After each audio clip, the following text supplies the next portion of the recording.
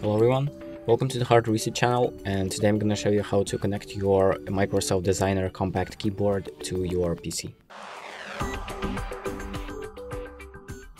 So the first thing we're going to do is open up our Bluetooth settings by opening up the search bar and typing in Bluetooth until Bluetooth and other devices settings appears. So open that, and now we are in the Bluetooth settings, and the next thing we're going to do is grab our keyboard and turn it around and basically turn the keyboard on by flipping this switch like this.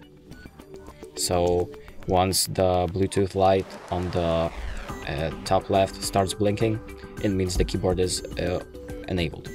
And now to put the keyboard into pairing mode so we can connect it to our PC, we are going to press F1, or basically the Bluetooth key, and just hold it for 3 seconds.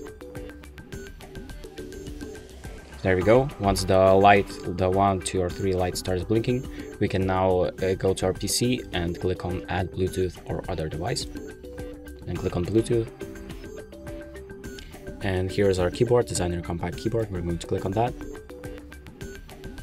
and it might take you a few tries to connect it, but now it's going to ask you to enter this pin on the keyboard if needed. So if you have this pop-up, what you're going to do is grab your keyboard and just type in the code that's on the screen,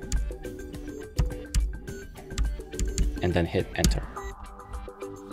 And that should connect your keyboard to your PC, and now it's usable, as you can see. And that's about it.